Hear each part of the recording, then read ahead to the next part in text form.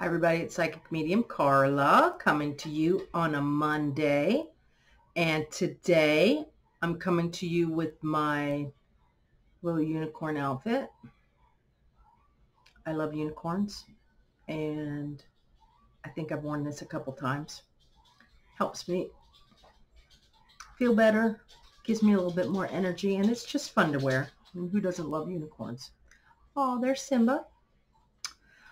Today I want to talk about comas because I do get asked this question, and a lot of people are interested in knowing on what is going on when somebody's in a coma. So I am going to touch on that subject today, and here we go. So when somebody's in a coma, they are in between. What does that mean? Clearly, they are not dead. They're not passed away. They're alive, but most of the time, the soul is not inside the body when somebody's in a coma. I compare it to when a woman is pregnant. There's a baby in there, but people think that because the baby's in there, that the soul's in there, inside the baby.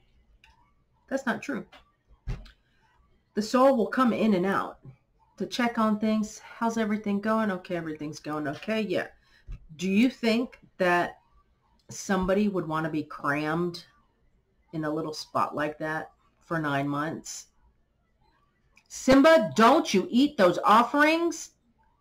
I already have a picture on Instagram where he took a bite. And I didn't see it because I usually don't see it. But he likes to lick the stuff that I leave on my altars. As long as he doesn't eat it all. Anyways, I'm getting off the subject. So yeah, when somebody's pregnant, that child's soul is not in the baby the entire time. No, it comes in, it checks on things, it goes out, goes back to the other side, waiting, learning, doing whatever it is that, hanging out with their guides or family members or whatever, until the very last moment. I'll do a video about that another time, but I mean, basically, you're getting the gist of it. When somebody's in a coma, they're not inside their body the entire time. They're not. A lot of times they're outside the body, but they are tethered to the body by the silver cord. Most people are going to know what the silver cord is. For those of you who do not know what the silver cord is, the silver cord is the cord that connects our souls to the physical body. Once that cord is severed, then you're gone. You're dead. You've passed away. As we get older and older and older, that silver cord gets a little thinner and a little thinner and a little thinner. When people pass away of old age, that cord has grown so thin that it just kind of wisps away. Again, we'll talk about the silver cord more in another video. I always get distracted. But you see how all these things are all connected to one another. So when you're in a coma, your body's there, whether it's a medically induced coma or it's a coma because you were in an accident or whatever the circumstances that landed the person in a coma. The soul is not inside the body all the time.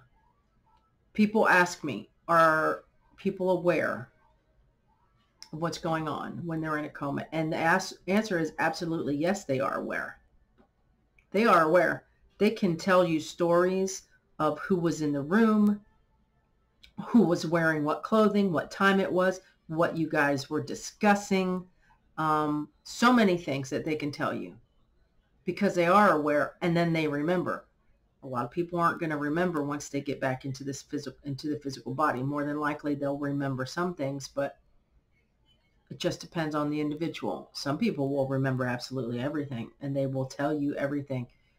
And then the family member or the friends, depending on what they believe in and, you know, things like that will either freak out or they'll understand like, yeah, I know. Um, so are people in comas aware? Absolutely, they're aware. And they are connected to the physical body with the silver cord. And they're kind of in an in-between state. You can call it the astral plane. You can call it whatever you want to. Can they go do things beyond the astral plane? Yes, they can. Will they have encounters with family members, friends, spirit guides, other souls? Sure, absolutely. They can come back and tell you stories that they were with their grandmother, their grandfather, their dad, their sister, their husband, whoever they have over there. They are aware. So it's important if you are visiting somebody, a family member or a friend who's in a coma, that when you're talking, I think it's best to talk to them like they're there, like they're listening, because they are. Talk to them like you would talk to your dog or your cat. Or, I don't know why I use that as an example, but I talk to my dog like he's, I talk to him like a person. And a lot of people talk to their pets like that. And they understand for the most part. But I would talk to them like you would talk to them any other day. Have a conversation. Maybe they're not answering you back, or they are, but you can't hear them. But they're going to hear what's going on. They're going to know. So you should treat them the same. Encourage them to get better if you want them to get better. This might be an exit point for them. If it's an exit point, then they might have the choice of staying, going to the other side, or coming back, connecting to the body, permanently to wake up. A lot of times there are stories of people saying, yeah, I had the choice of to come back or to stay and proceed forward. And I know my family's such a wreck. It's such a mess that I was like, you know what? I need to go back because there's no way they're going to survive this place without me. So they go back. If it's your last exit point and you are meant to pass, then there's not going to be anybody asking you anything. They're going to say, you know what? This is your last exit point, whatever, and this is how you will depart. But the point of the video is to let you know that people that are in comas are aware of what's going on. They are aware. So talk to them. Let them know you're there. Tell them what's going on in your life or whatever. They're aware of what's going on. They're just not spending a lot of time in their body.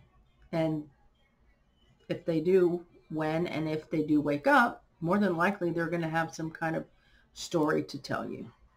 Does everybody remember everything? Again, no, they don't. But they're going to remember something. And they can get pretty detailed. So anyways. So that was today's video. People in comas. If anybody has any questions, you know what to do. Remember to like and subscribe and share. Everything's going pretty good here. My mom's getting a lot of therapy, and I'm trying to work in between all the doctor's appointments and all the therapists and everything. It's, it is what it is. But she's doing well with her therapies, so that's a good thing. So next time I might be talking about walk-ins next time. You guys have a good week, and I'll see you possibly Friday. I'm going to do my best. Have a good day. Say bye, Simba. Ciao.